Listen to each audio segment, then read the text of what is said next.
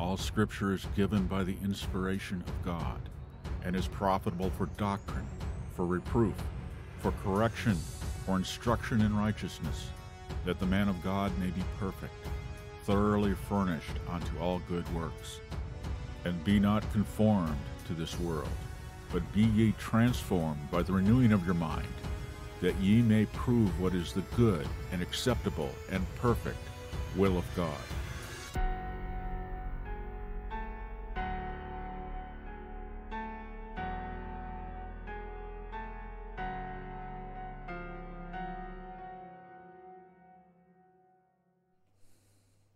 Welcome to Thinking Biblically. This is the 18th day of October in the year of our Lord, 2023.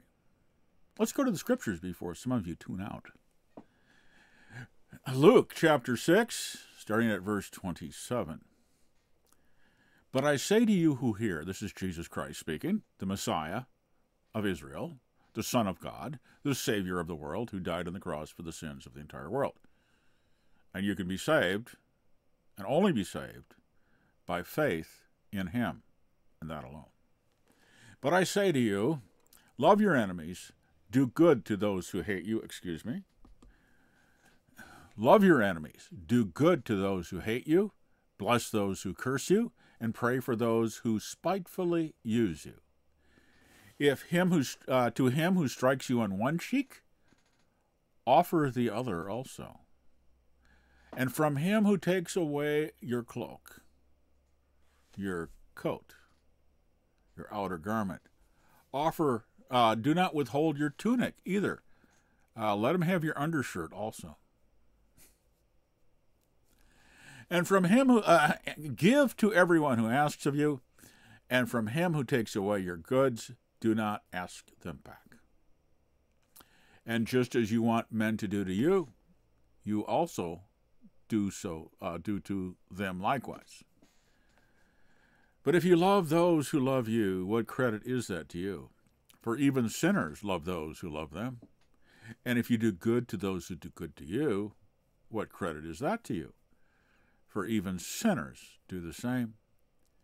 And if you lend to those from whom you hope to receive back, like interest, what credit is that to you? For even sinners lend to sinners to receive back as much. Well, even without interest here. So even sinners love to sinners, expecting to receive their money back, or whatever they're lending. But love your enemies. Do good. Love your enemies. Not your friends, your enemies. And do good. And lend, hoping for nothing in return. And your reward will be great, for you will be sons of the Most High. For he is kind to the unthankful and evil. Therefore be merciful, just as your Father also is merciful. Well, that is pretty radical. Jesus was a pretty radical man, since he was God. We should listen to him, since he was God, since he rose from the dead.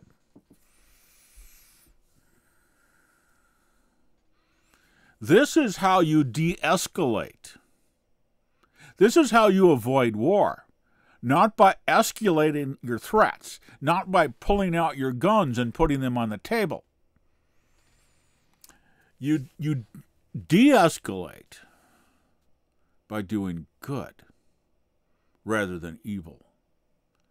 You de-escalate by loving rather than cycling up the hate. Politicians use hate for their own advantages. Hate is powerful, and they use it. We have no wisdom in the Middle East. We have no wisdom in the United States. We have no wisdom in Israel. We have corrupt, self-serving individuals who do not know God, who have no fear of God. And without the fear of God, you have no wisdom at all. fear of the Lord is the beginning of wisdom. Wisdom says, how can we avoid killing each other? Not using situations and disasters and injustice to ramp up passions, but to cool things down. How do you do that?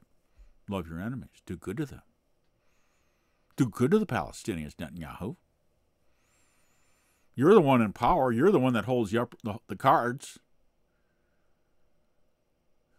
Prove that you're not what they think you are. Proves that Israel can be just. Prove that Israel is willing to do justice to the Palestinians. Tear down that wall. Tear down your concentration camps. They haven't worked, have they? It's just built up hate for generations. God does not hold us responsible for the sins of our ancestors. He holds us responsible for our sins, our injustice. You can't fix what was done in the past. None of us can, anywhere.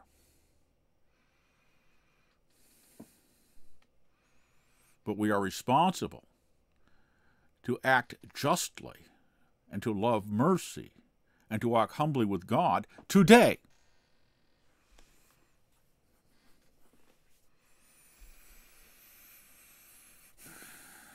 Especially those who are in power. This is not about criminals. This is about people and injustice to other people. Peoples.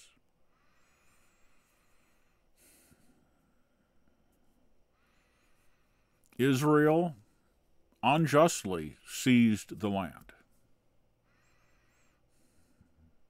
It was others, the land of others. It belongs to God.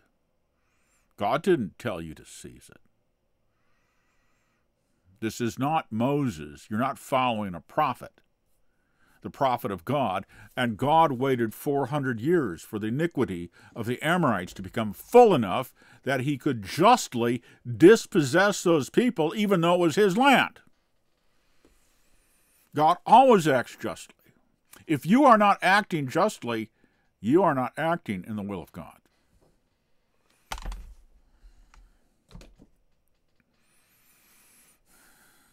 Israel's enraged. And politicians love to use rage and hate.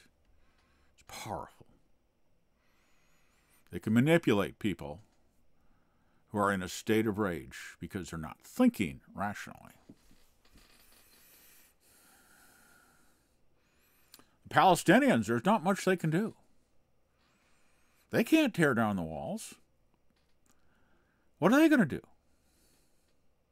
Well, actually, they did try it, but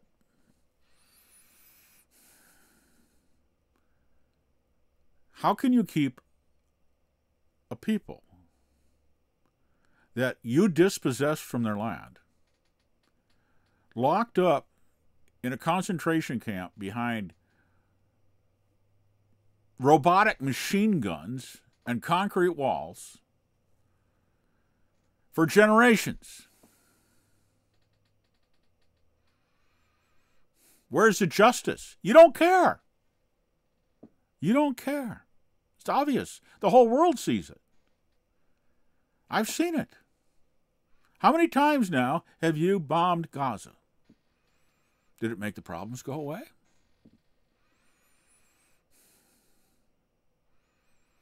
And Netanyahu, for his own political advantage, has thrown Israel under the bus by making a coalition of the worst rogues in politics in Israel. The worst political parties, the factions that have no voice because they're too extreme, in order to get a majority, he brought them in and empowered them and granted them their desires. Power. People like Ben Gvir and others. And with them, You gutted the Supreme Court for your own political power. And now you have the goal of ethnic cleansing and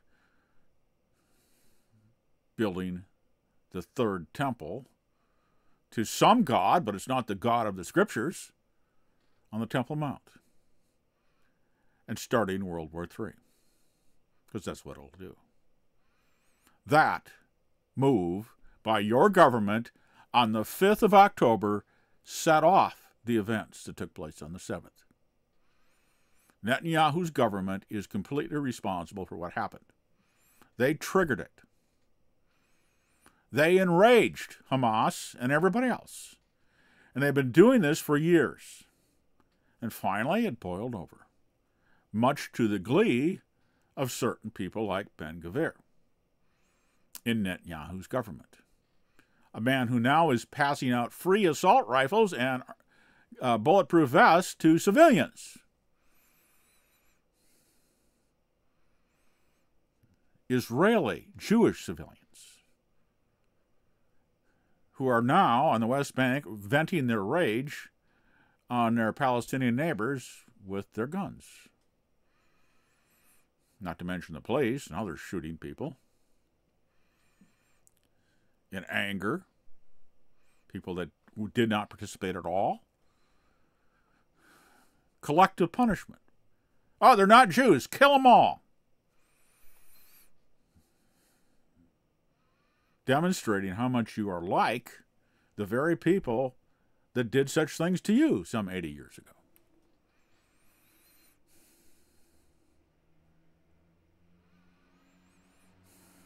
Have not known the ways of peace, have not known the God of Abraham, Isaac, and Jacob. You don't worship him. You betray him. You are enemies of that God. The enemies of the God who delivered you from Egypt.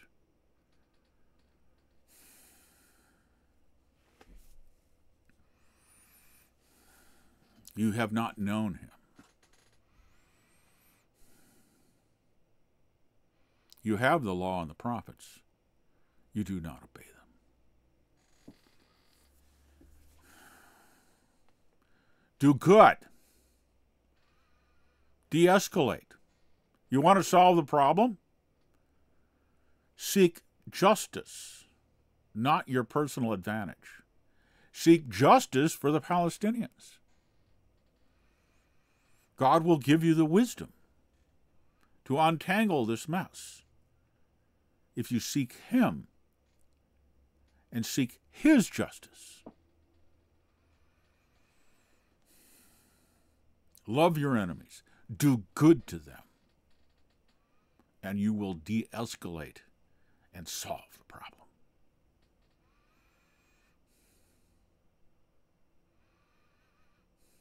Give them their land back as much as you can. Show that you're not what everybody thinks you are.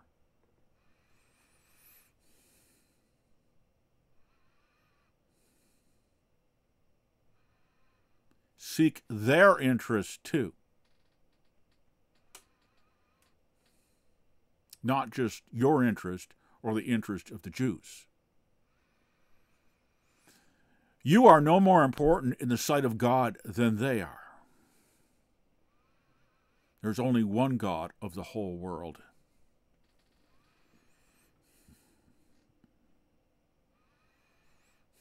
They are as human as you.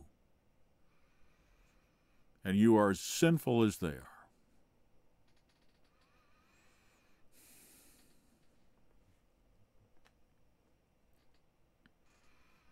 Do good. Forgive. As much as it's in your power, render justice to them. Set them free from their prisons. Tear down the walls around Gaza. Treat them as human beings, as equal inhabitants of the land. Turn those settlements on the West Bank over to them.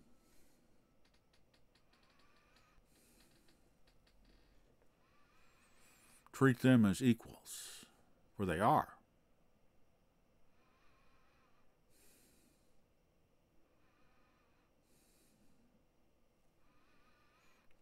Show as much concern for them as you do for your own people.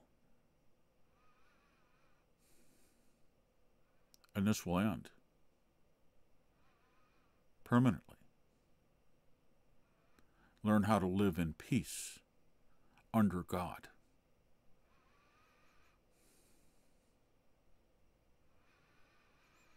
Or else, everything will go up in flames.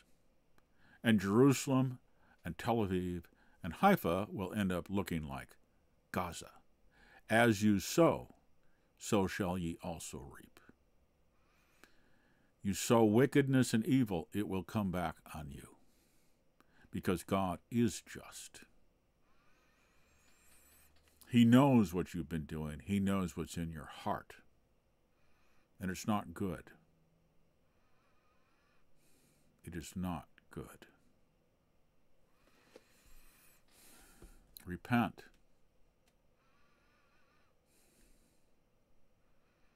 Turn from your own way to His ways